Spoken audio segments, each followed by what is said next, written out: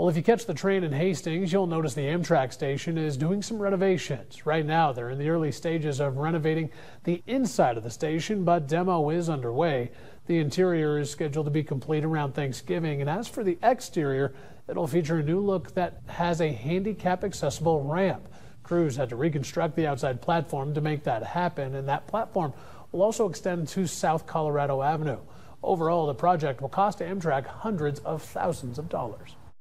We're building and upgrading the lavatories inside the Hastings station. We want to make sure the activation of the doors in and out of the station and in and out of the lavatories at Hastings are accessible for everyone, including actuators, buttons that people can push to open those doors. That's important to us and important to our customers.